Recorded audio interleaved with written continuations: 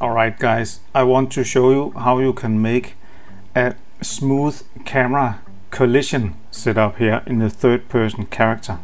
I have been looking at other tutorials to do this for my game, and they're all super complicated with the casting out line traces left and right and moving the camera around, but there's a much easier way to do it. So let me show you the problem here. If I press play and we run into these walls, it's all good. But if you have a wall that looks like this, you get this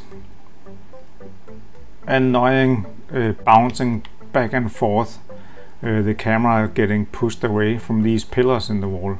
And I will show you how we can make this a little easier on the eye. We will still have the camera bouncing back and forth, but it will be a little less harsh than it is right here. So let's open up the third person character here.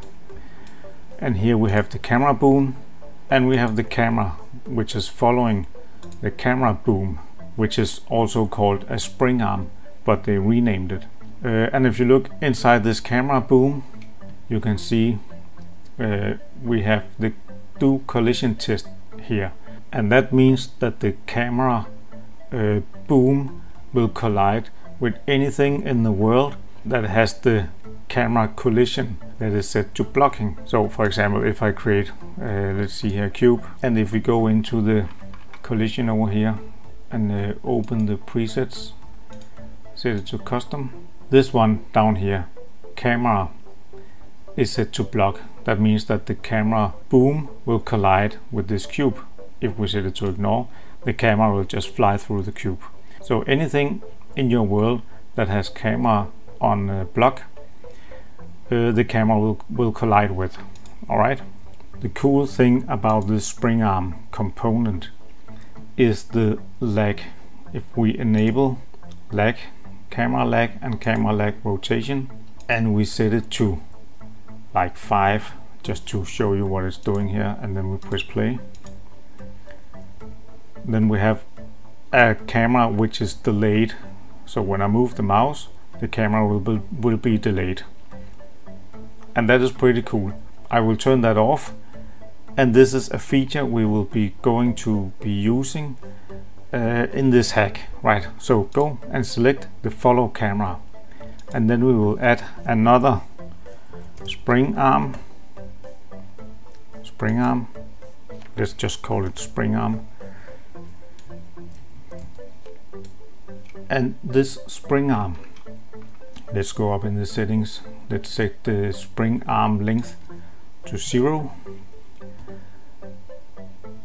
and we will move the spring arm up to the camera boom, so it is a child of the camera boom, right? And then you see it will move away. We will just move it back to the camera, which is around here. After that, we will take the follow camera and parent that to the spring arm. If you press play now, we will have the same thing as before. There's no different. The camera is just popping in and out super fast. So the thing is, on the new spring arm here, first of all, we need to turn off the do collision test. We don't want this spring arm to do any collisions. We want the first camera boom spring arm to do all the collision. The spring arm will do the lag delay thing. So whenever when the camera boom hits a wall, it stops, right? The collision is stopping the camera, but because we have a spring arm underneath, it will kind of keep moving a little and settle in place with a little delay, right? And the camera is following that spring arm. So let's just, I mean, that's a lot of talking, but let's see here. Enable the lag, camera lag, enable camera rotation lag, and it should be a little less harsh. See, it's not as crazy as it was before, and it's actually doable to run beside a wall like this now.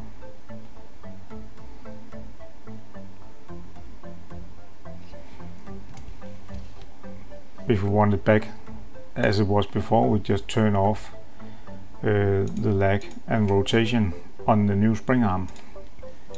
and we will get exactly what we had before.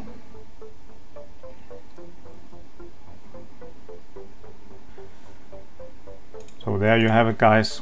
This is an easy way to smoothen out the camera.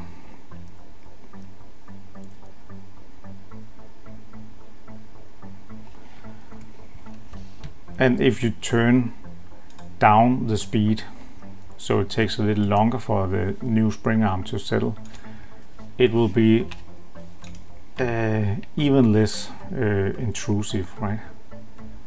See, it's even better now. But you will still get the lag.